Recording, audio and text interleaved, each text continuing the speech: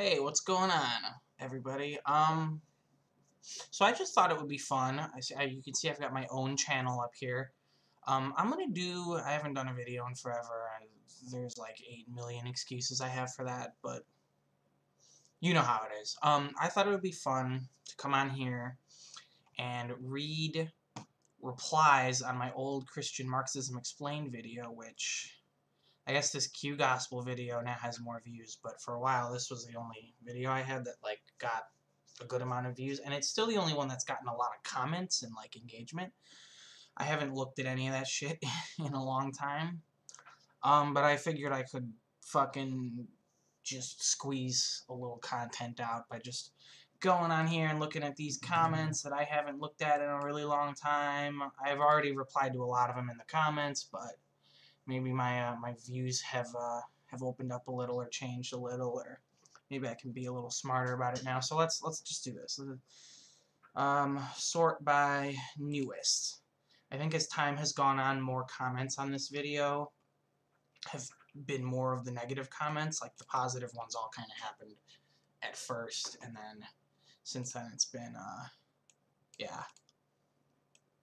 Okay, let's see. Deus Volt. Ew. Some kind of fascist or something.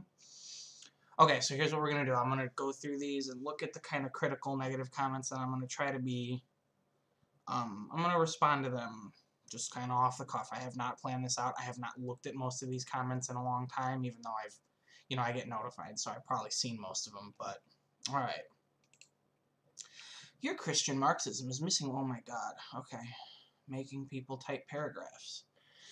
Missing one essential element, the meaning of the physical resurrection of Jesus. It was a physical resurrection, but Jesus was not a materialist, and yet he was also not a transcendental spiritualist. The meaning of the resurrection is a dialectical fusion of the spiritual and the material into a new reality. Heaven and earth united into the new reality of the kingdom. The kingdom is a non-entropic and immortal reality. I will come back to this. Okay. This dude's getting ready for write his thesis on this YouTube video. The problem with purely materialist Marxism is the more... Okay, I did not mean to start this off with such a long... We're going to skip this one for now, and then we're going to come back to it maybe, because it's... I appreciate that they're trying here. Okay. You are a fool. Yes, I am.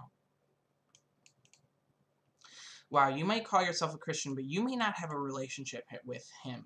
I'm assuming that means Jesus or God. To look at everything through the outside lens like this,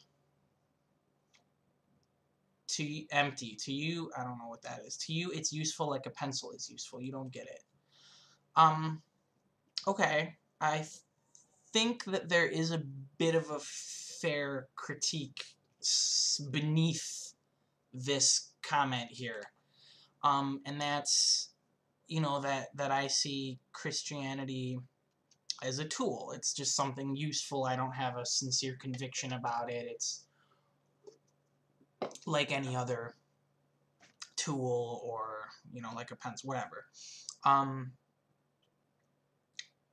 you know, this is one of those things where nothing I could say is going to convince someone like this that that's not how that's not how I feel, because to them it looks like that, but, I may not have, so I want to focus on this part. I may not have, I think that I do have a relationship with Jesus. It's different for me to say I have a relationship with God, because I still hold to a form of Christian atheism, so God is a little trickier, but, I have a relationship with Jesus in the sense that, I think about him every day for big portions of every day. He's a huge figure in my life, and in the way I think, and in the way I approach things, and I will grant that that's not the same as like what most, I don't know about most, but a lot of Christians would mean when they say a relationship with him, because to them and I know this because I used to feel this way, and I have family members who feel this way, but to them he is a living presence. That's how they see it. And to me it's a little bit different. I have a relationship with with his memory, but more importantly with his legacy, I would say. I think that Jesus really is, and you're just gonna have to take my word for it, but despite me having a very unorthodox view of who Jesus was to a lot of Christians, Jesus is and probably always will be the center point of my life. And it's not just that he's a useful tool for revolution, or that Christianity, I think, is something useful that revolutionaries can just use, although I do think that. I came to this position, to my Marxist Christianity, after a long personal spiritual journey in which I wrestled with questions of what I believe and, you know, what role faith has in my life.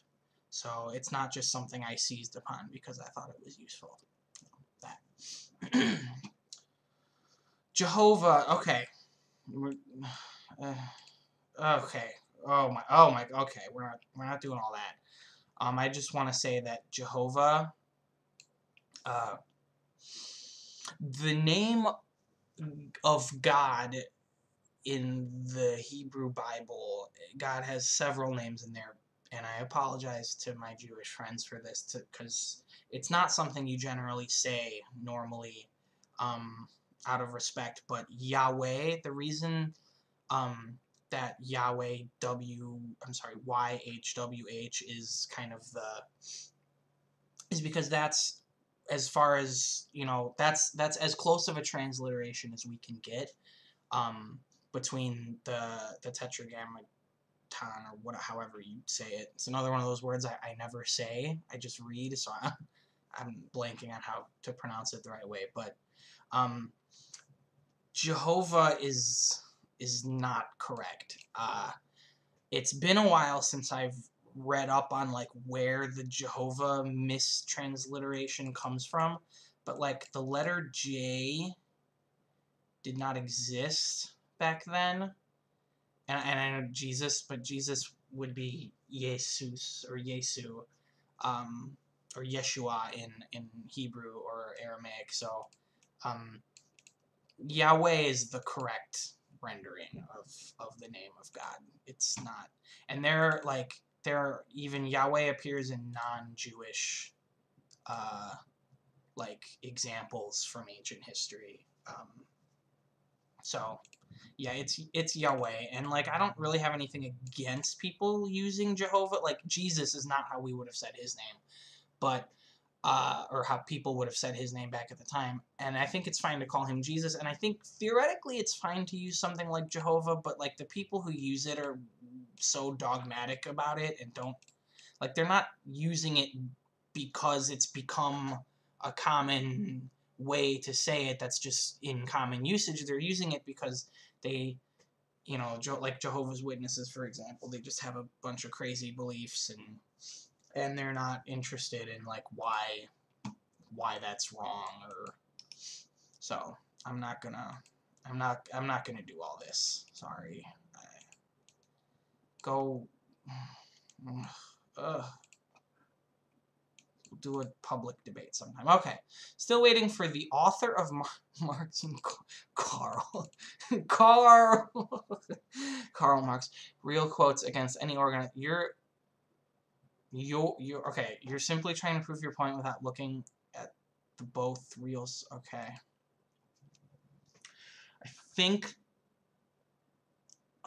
I don't know what this means. I think this person is saying they're waiting for me to address Karl Marx's quotes against organized religion, which organized religion is not the same thing as religion, so you know. Okay, I can't parse this out, so we're gonna move on. This is a very peaceful, diverse, and respectful comment section. 10 out of 10. Is it? Okay. Okay, I did reply to this one. I'm gonna respond to it. I replied to it probably 6 months ago, and I don't remember. I'll respond to it right now, just because I don't remember what I said, and then we'll look. Okay, Jesus is bourgeois in the sense that he's God and created everything, so he owns everything. Okay. this is not a serious, like, this person might have been being serious. I think this account commented some nasty shit on other videos of mine, but I'm gonna, like, take this a little too seriously for a second. Okay. Bourgeois because he created everything, so he owns everything. I'm gonna let you in on a little secret. Right. This is gonna be between us, Mr. 5VA. The bourgeoisie don't create things. Okay, so I get that you're saying it's because he owns everything, but if he created it, he didn't own it, because the bourgeoisie, by definition, don't create the things they own. That's the whole point. So, this doesn't make sense. You don't know what bourgeois or bourgeoisie means. Go back and do the reading. And it's certainly, yeah, that is certainly one way to approach it. It's a wrong way, but it's a way. Okay, here we go. Party camera. Oh, this is gonna be a nice one. I think I thumbs up. This is a nice comment, so we're not gonna do that. Okay. Okay.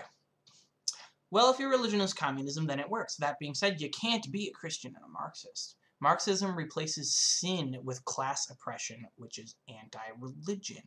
Is it? Okay.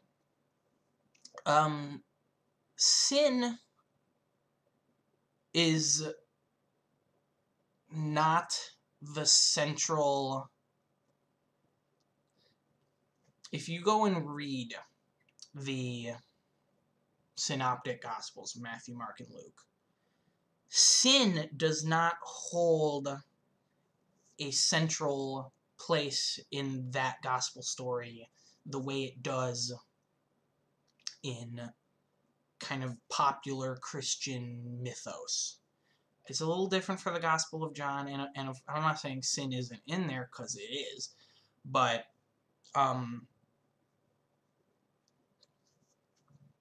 so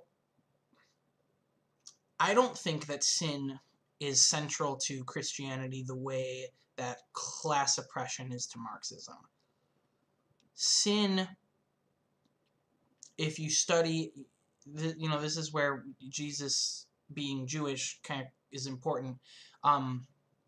Ancient Jewish views of sin, and these are the views that Jesus would have grown up in. I don't want to say right now that he accepted wholesale, you know, the common Jewish views of sin, but this is the world that he grew up in the context in which he would have understood sin.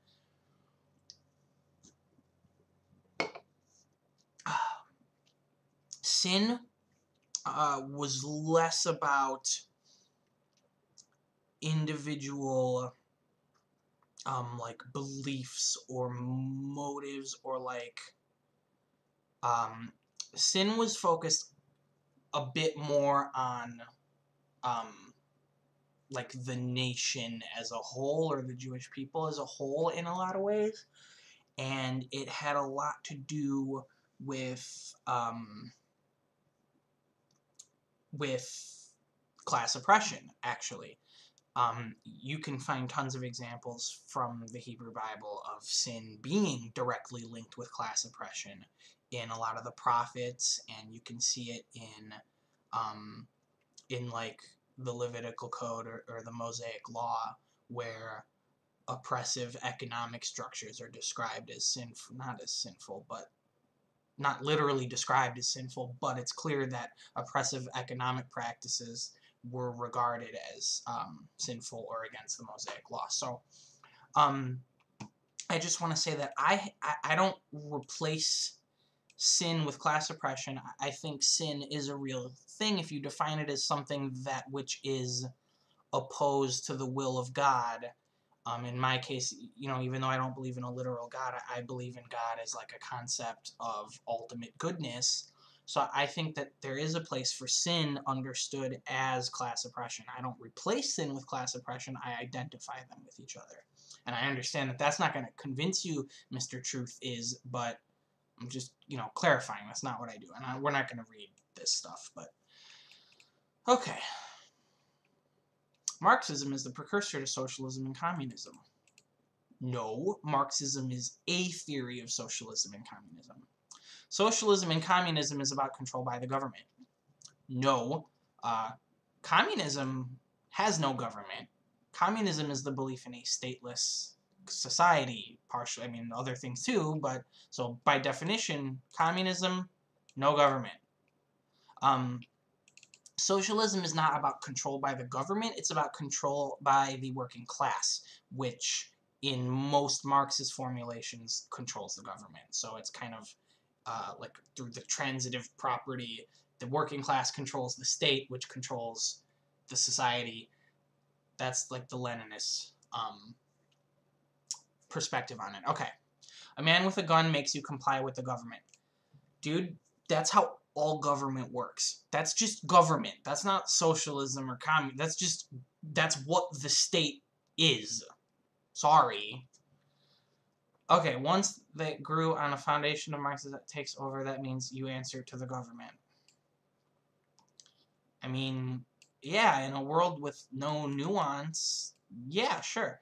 Jesus stands at the door and knocks. Okay. The government, okay, I see what he's doing. Jesus stands and knocks, but the government kicks the door in. The free gift of socialism is equal sharing of misery. Winston Churchill, who helped save us from Nazis. Winston Churchill was every bit as genocidal and racist as Adolf Hitler was. The reason that a man like Churchill and a man like Hitler came into conflict is because they had competing imperial ambitions. Sorry. Winston Churchill was a piece of shit. Yes, this gift of socialism is the equal sharing of misery. You know, I'm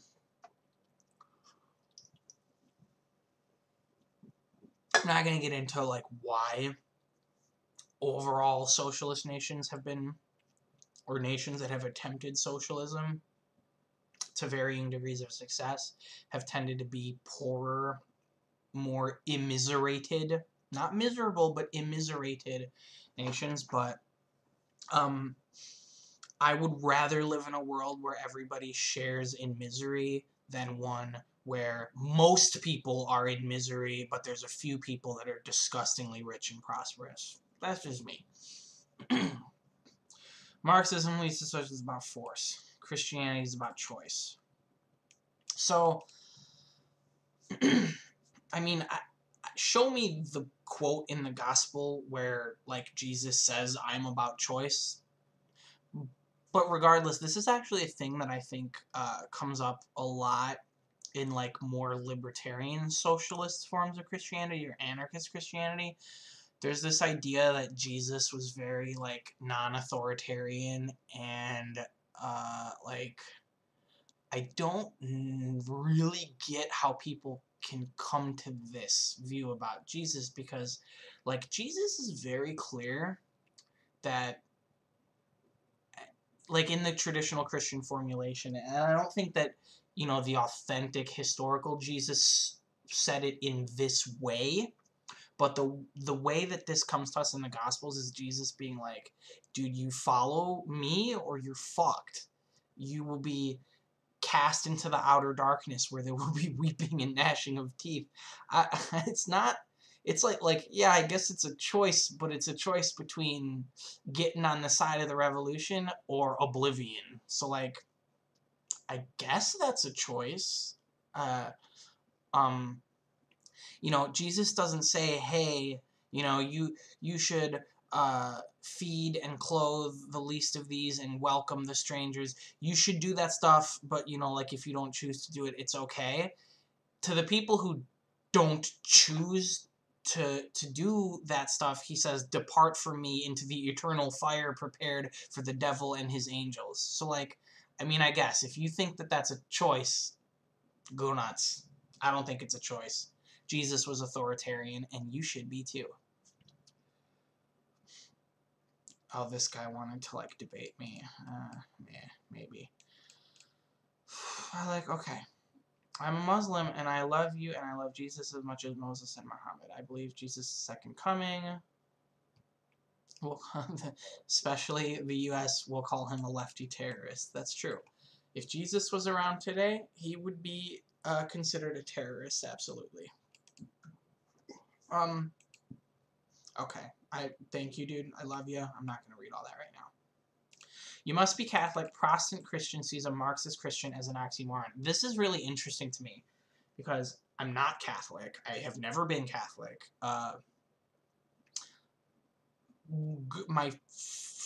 So growing up, the barely any church experience that I had was in the UCC, which is a mainline Protestant denomination. I think my friend Charlie, if he sees this, might like correct me and be like, well, technically it's not mainline, but that's how I don't know. But it was the United Church of Christ, which is a Protestant denomination, and like even when I, as like an older teenager and starting to become an adult, wanting to get more into Christianity after my like 90% secular upbringing, I still went back to the UCC, and when I experimented, only went to Protestant church. I've never attended a Catholic service. I've been to a Catholic funeral once, but that's it. I will say that I am very attracted to Catholicism, like in certain ways, but they also have so many of their own issues, and they're different issues than Protestant and especially evangelical denominations. So it's like when you say Protestant Christians see Marxist Christian as an oxymoron, I get where you're coming from because most Marxist Christians have been Catholic. And it seems weird to a lot of like, because the Protestantism is where all the like liberal Christianity is, and you would think that there'd be like an affinity between like a Marxist Christian and a like a liberal progressive Christian, and like there is to some degrees, and I was really in that progressive Protestant Christian world for a little while, but like the most like mainstream Christian scholar theologian that I was ever into was John Dominic Crossan, who was a Catholic priest. And then like you go and look at liberation theology is a very Catholic, aside from James Cone and like Black Christianity, which tends to skew more Protestant. But like in Latin America, there have been thousands or tens of thousands of Christian revolutionaries who have mostly been Catholic. There was even a famous Catholic priest named Camilo Torres who joined the revolution and actually was killed in battle. And he never recanted from Catholicism, or as far as I know, he was never excommunicated or anything. He lived and died as a Catholic priest, guerrilla fighter, communist. So I need to do a little more research into, and even like the Catholic Church in the 70s, I have a paper I'm writing slowly, but the Catholic Church in the 70s even admitted similarities between the teachings of Mao Zedong and Jesus. So like there is affinity between the Catholic Church and Marxism. I think the Catholic Church, were it not so fucking dominated by Europeans, could, like, not like overnight, but could be a real revolutionary force. So like if I had to choose between Catholicism and Protestantism, I definitely would choose Catholicism. This person is like, this Ordo whatever is like definitely just like a racist. Like if it was 60 years ago, they would have been like, oh, fucking John F. Kennedy can't be president because he's a Catholic. And I know I have a relative who's very Protestant who like thinks Catholics aren't even Christians. So like I know that this is where this person is coming from. So I don't want to say they're right, but like they are kind of right. And I want to see more Protestants coming in, obviously I want to see everyone embracing Marxism, but I'd be curious to see why so few in like mainline Protestantism, even in the more liberal, I mean, that's kind of right there because they're liberal. But I just wonder, and I need to do more research into why Catholics have tended to be more open to Marxism and to revolution than even the most liberal of Protestants. Yeah, I just think that's really interesting. I don't know. You would think, but I kind of left the I don't consider myself Protestant at all, obviously. When I gave up on the UCC for the most part and left the kind of progressive Christian scene, I was attracted to Catholicism, but no, I've never joined it, and I wouldn't convert to it or join it or be confirmed or anything like that without some more things changing. Okay, it's sad to see so-called more researchers. James 3:1. Jordan Peterson. You know what? Let's do this. Let's go to James. I love James. Not many of you should become teachers. Okay, so this is just an insult. For you know that we who teach will be judged with greater strictness. Yeah, I thought this was going to be some kind of like exegesis or argument, but no, it's just saying that I shouldn't be a teacher because I'm wrong. Okay.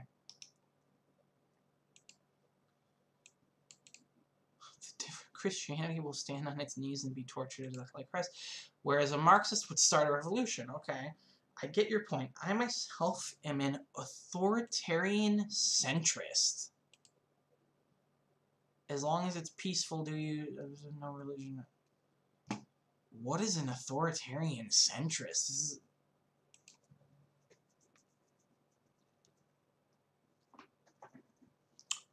I don't know what to make of that. Like, you're authoritarian, but as long as it's peaceful. Okay. I don't think Christianity will stand on its knees and be tortured to death like Christ. This is where I lose a lot of those progressive Christians that tend to be Protestant. This is where I lose them, because I don't think that the historical Jesus knelt down and just passively accepted his death as a sacrifice for mankind. I think Revelation depicts an avenging Christ who returns and very violently destroys and kills the oppressors of mankind, of humankind. So, and obviously that's a can of worms, because it has been used and still is used by a lot of reactionary Christians to justify violence. And so I know that it's something that needs to be approached very carefully, but this kind of passive just acceptance and nonviolence that seems to a lot of Christians, especially liberal Christians, like it's baked into the DNA of Christianity, I don't agree with that, and I don't see that. And this is where, much as I love him and as he and his theology and his scholarship was formative for me, this is where I really disagree with John Dominic Crossan on Jesus, because I think he would agree with this Christianity will stand on its knees and be tortured to death. That's not the Jesus I see when I read the gospel, and that's not the Jesus that I think is the liberator of humankind. So, LOL. It's like you haven't even really read the Bible. I remember what I said to this lady, but nah, dude, I've read the Bible more than 99.9% of the people on the planet, and I would stake my life on that fact being true. I have not read the entire thing front to back. I've read the vast majority of it, and I have read the entire New Testament front to back numerous times. There's some of the Apocrypha I haven't read, and I won't be real, I skipped through a lot of numbers because it's numbers.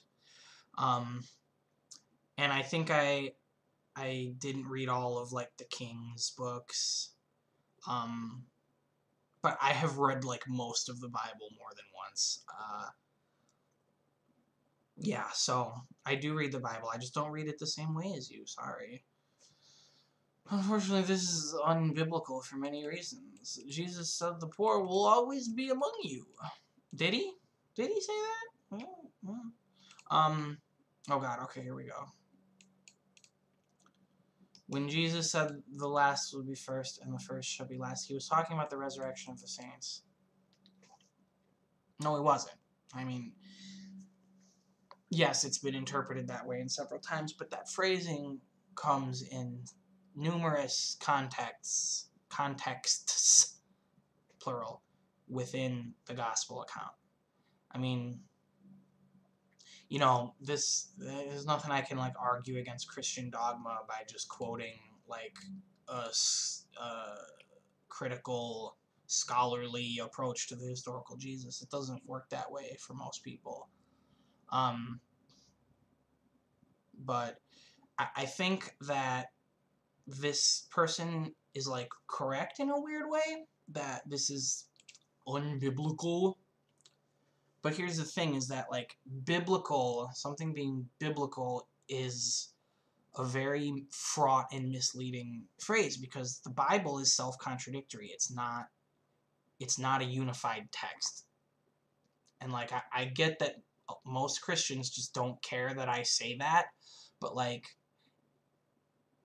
if you treat it like what it is, which is a collection of works written by human beings, and even if you want to say they were divinely inspired, they were still fallible human beings who wrote these things and did not intend for them to become holy scripture and to be read as, like, one single book.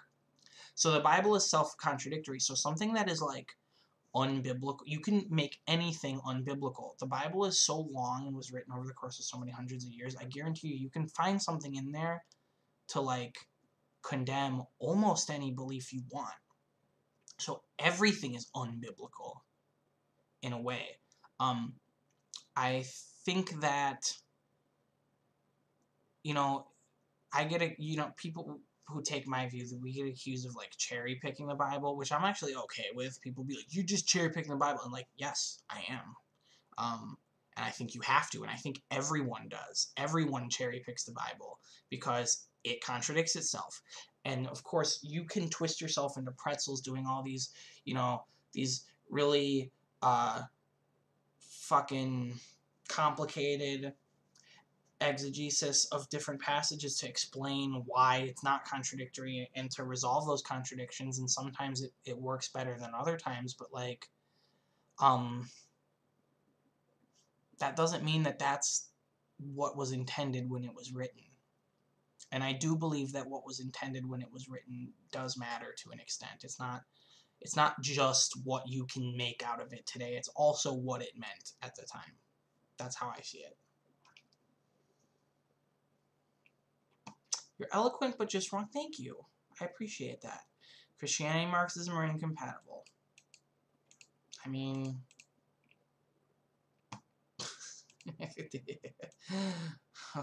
Okay. Christianity and Marxism are incompatible. I disagree. Marx was a racist. Yes, he was. And in favor of ethnocide. No. Marxism is theft. Blah, blah, blah. Not very Christian. Blah, blah, blah, blah, blah. I might be a socialist, but I doubt he's a Marxist. Marxism is a living tradition, much like Christianity. There are lots of people who call themselves Marxists and are called Marxists and probably, could be considered, even I would call them Marxists, that I disagree with on many, many things. So, alright, this person is a Marxist first. I'm definitely a Marxist, but I'm a Christian first. Now, this is a nice person. The person is, I remember this comment now. Supernatural. Okay, I don't believe in the supernatural. It's fine if you do, if it doesn't, like, lead you to do bad things. That's my take on it. Like, I don't care if you believe in supernatural stuff, as long as you're not, like, doing fucking reactionary shit from that belief.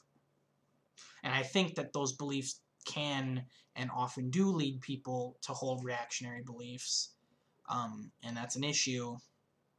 But, I don't think it's worth my time to convince people not to believe in supernatural stuff. But I want to address this. I'm a Marxist, but I'm a Christian first. I know a lot of people like this, and it sounds good, and, like, I get it. I was a Christian first before I was a Marxist too. And I often say how Christianity and Jesus led me to Marxism. However, I would not say anymore that I'm a Christian first and a Marxist second. For me, they are completely dialectically intertwined. And, like, because I stopped being a Christian for a while, and then I had to really redefine what that means for me before I could be comfortable calling myself a Christian again, and that happened around the same time I came to Marxism and socialism. So for me, I can't say one has primacy over the other. They're very intertwined in my beliefs. I think that Marxism really helps me understand Christianity. In a lot of ways, it really opened up Christianity and Jesus for me. And at the same time, I think my faith and my passion for Jesus makes me a better Marxist. It helps make sure that I don't fall into a lot of the stupid traps that a lot of Marxists fall into, the dogmatism and the disconnection from the masses and the, like, weird fucking workerism and, like, social chauvinism that a lot of white Marxists fall into. I think that Christianity helps me avoid a lot of those traps. So I can't say I'm one more than the other. You can't be a cat and a mouse at the same time. This person wants Christianity and Marxism. This person, Chapo. I wonder if they're affiliated with Chapo Trap House. Oh God, woke parenting needs to be stopped. Okay. Okay, you can't be a cat and a mouse at the same time. So this person wants Christianity to be, like,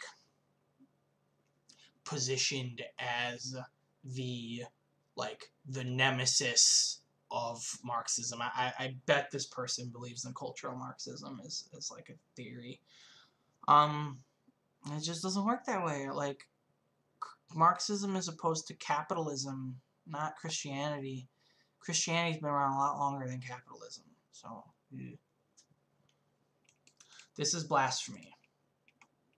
Thank you. You're a useful idiot. Oh, I'm sorry you feel that way. We have natural right that communism is completely opposite. I'm not gonna address that right now because that's natural rights. I'm not, like, yeah. All rich people aren't evil, but they're more tempted to do evil things because they have superfluous amounts of money. I disagree with this. I think all rich people are evil, and it's because, and this is, like, again, this is a very Jewish view.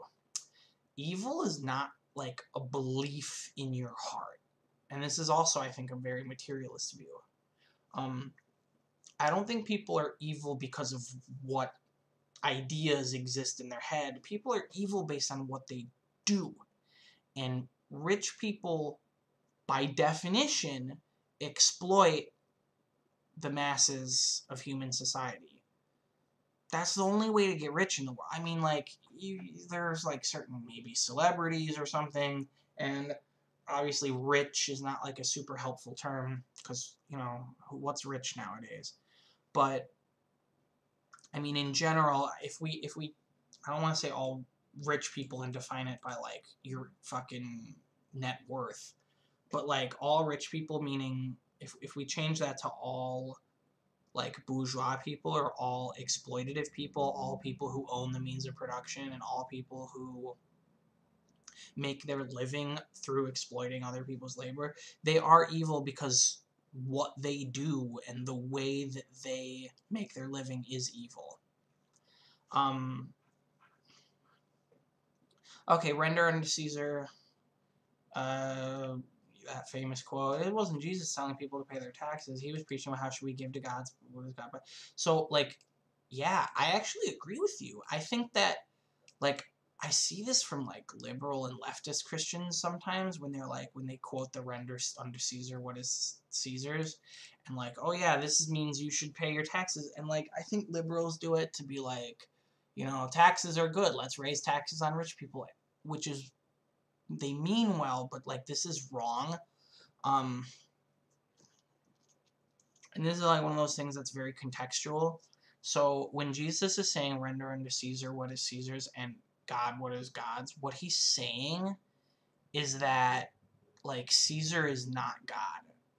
Caesar was considered a god, and even in a lot of the times Augustus Caesar was considered, around the time Jesus was alive, to be like the highest of the gods within the Roman pagan system. And so, you know, the Gospels present this story as Jesus being asked a trick question. It literally says, like, to trap him, they asked him this question about whether it's lawful to pay taxes. So you have to read this quote in that context. What Jesus is saying is like a way to get out of being trapped into saying, oh no, don't pay your taxes, which could get him killed. But it's also like a subtle way of differentiating between Caesar and God. So I agree with you in what you're saying is that he's preaching how we should devote our lives to God. And devoting our lives to God means liberating the oppressed. That's what that means to me. Oh God, you're gonna fuck with James 5:1. How do you read rich people weep and howl for the miseries that are coming to you? It's not saying that rich people are evil. Duh. If you continue reading that scripture, you'll see that it's talking about the gluttonous and evil wealthy people. Yes, all of them. Not all rich people as a whole. Really? It's easier for a camel to pass through the eye of a needle than for a rich person to enter the kingdom. Forcing everyone to be there, we get this equally poor thing again. I mean, I'm pretty sure when Jesus said in order to join him, you have to give away all your wealth, there is an assumption of equal poverty there. Jesus chose poverty. He left the life of a carpenter, which was still an impoverished life, to be clear, but he left the life of a settled person with a day job and a trade that he probably grew up in, to be intentionally poor, and he made his followers do the same. That's, you know, he didn't charge for his healing. So, yeah, forcing everyone to be equally poor is what Christ desired. He literally says that and shows it by his example. Hi, comrade, I'm anarcho. What did I say to this person? Yeah. Yeah, I don't know. It's too long to go into now, but leftist Christians do tend to lean more anarchistic in my experience. And I think there's multiple reasons for that. And I have a lot of reasons why I think it's wrong, beyond just, like, the fact that I'm a Maoist, for example, and I don't believe in anarchism. Although I think that anarchism has important things to teach all revolutionaries. I just don't agree with it in principle. But beyond that, I also have reasons why I don't actually think it's the right interpretation for Christianity. I touched on that earlier. You know, I think if you read it, it's pretty clear that Jesus was very authoritarian, and I don't use that word pejoratively. I'm authoritarian. I'm an authoritarian communist, and I don't make apologies for that. But I know that that word has a lot of negative connotations for people, and it gets thrown around willy-nilly to describe, like, any strong leader. I don't really mean it in that way. I just mean that I believe... Here's the thing. All politics is authoritarian. The existence of the state is authoritarian. And I know that, like, that's anarchists' point, but I don't see that necessarily as a bad thing to be authoritarian against reactionaries and oppressors.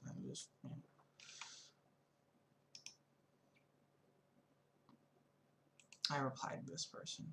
Christ was a libertarian proto-Marxist. There we go with the libertarian thing. I don't agree with that. Kingdom of God is a very deliberate term in at least Greek that implies a state of some sort. It implies a state, like a godly counterpart of the Roman Empire. So, you know, I don't think Jesus... I think if you tried to explain the concept of, like, a stateless society to Jesus, he would have been like a little confused by that. Yeah. Or at least, I shouldn't say that. I think if you tried to explain the concept of like a voluntary society to Jesus, he would have been like a voluntarism, which to me, some anarchists might correct me on this, but I feel like anarchism doesn't work without voluntarism. And I think that's where Jesus would have been like, well, you can't, like, you gotta force these people to do the right thing. Okay, I'll do like one or two more.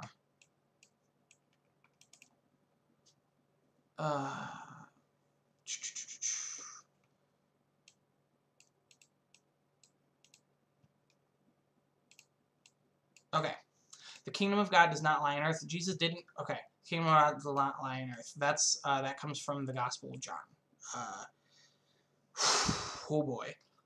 I like the Gospel of John. I like reading it. It has some very beautiful language in it. It has beautiful, like, proverbs, I almost want to call them, in it. It has very little to do with what Jesus actually taught.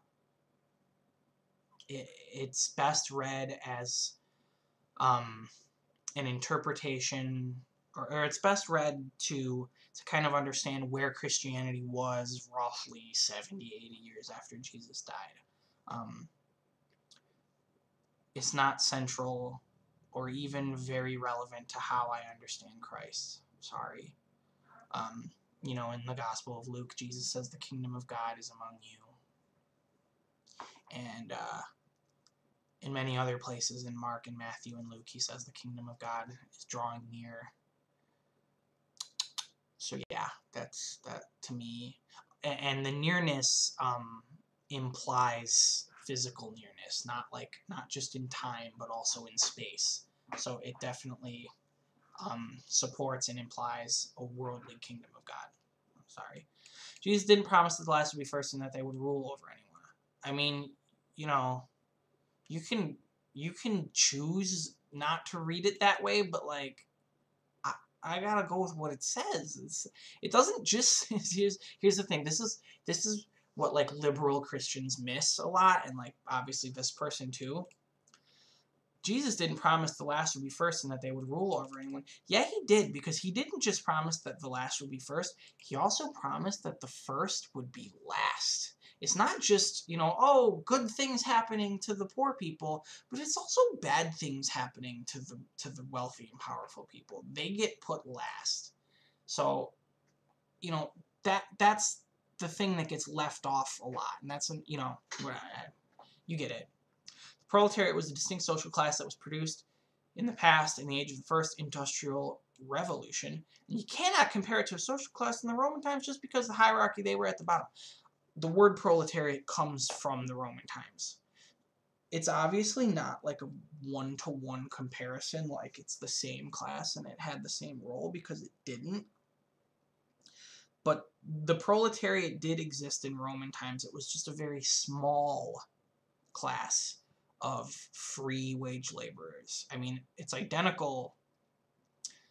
The experience of being proletarian and having your labor exploited was similar to, extremely similar to what it would be like in a capitalist economy or a capitalist mode of production. There were just far fewer of them, and they weren't the revolutionary class. Obviously, the slave class was, because there were slave rebellions all over the place. But that's just because there were comparatively very few proletarian workers at that time, because most of that kind of labor was done by slaves. But it did exist. It was small. And the Gospels tell us that Jesus was one of them, believe it or not. And then the proletariat no longer is. This is just a funny thing to me.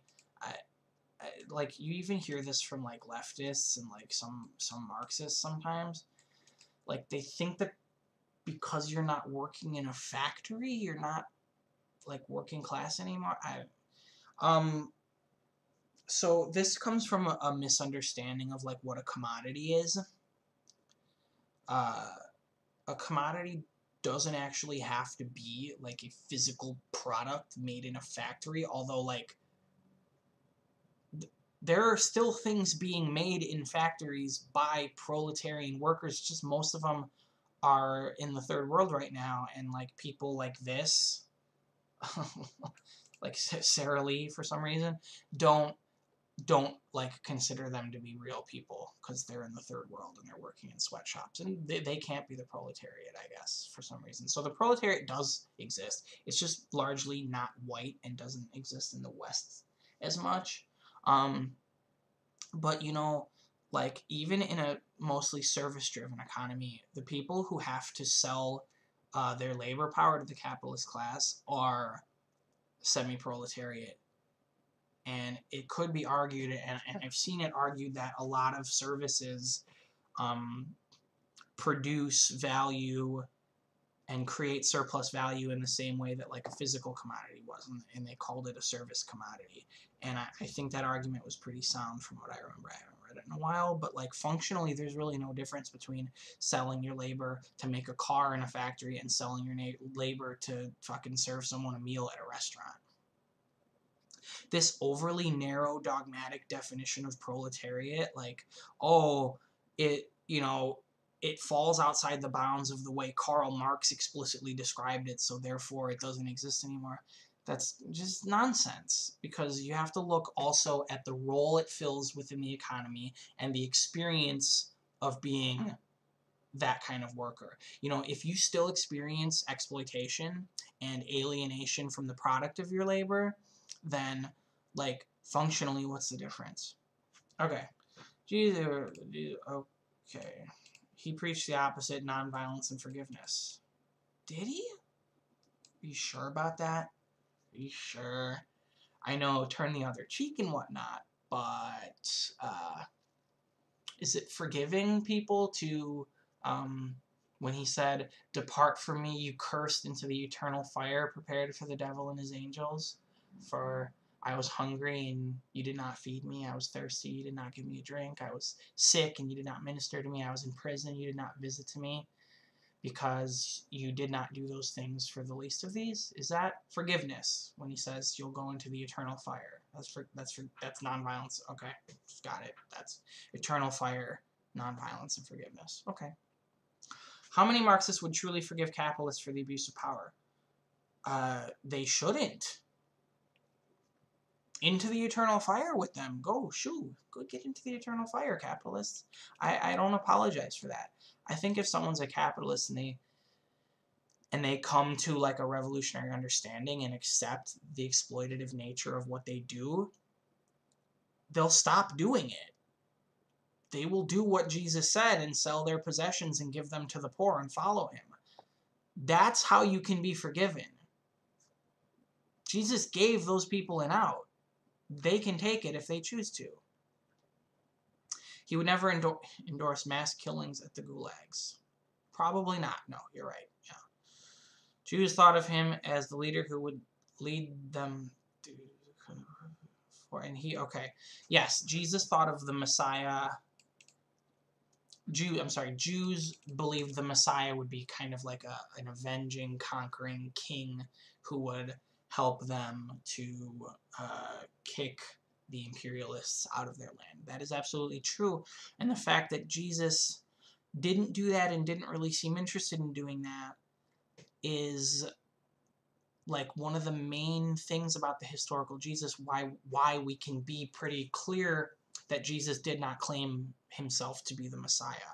Now, if you start from the position that obviously Jesus was the Messiah, and then you work backwards and say, well, okay, all those Jews must have been wrong about what the Messiah would be because Jesus was the Messiah and he didn't fulfill those archetypes, so therefore the archetypes were wrong. I do it differently. I don't presume that Jesus was the Messiah because I don't think there is any the Messiah. I think the Christ or the Messiah is it's a standard. It's a title that, to me, you know, the essence of it is liberation of the Jewish people, liberation of God's people. So for Jesus to be the Messiah, or for Jesus to be called Christ in any meaningful way, he has to be the liberator of humankind. And I don't mean like in a literal sense, like he's gonna come back and do it, but like his legacy has to be a legacy of inspiring people to to create revolution, to liberate humankind. So that's what I'm saying. When I say Jesus is Christ, that's how I mean it. And like this person isn't going to do it because again, they're starting from the position that like the standard face value Jesus of Christianity, and you know, read whatever their version of Christianity is. That's who the Messiah is. So yeah. He appeared as a gentle guide to teach love and kindness forever.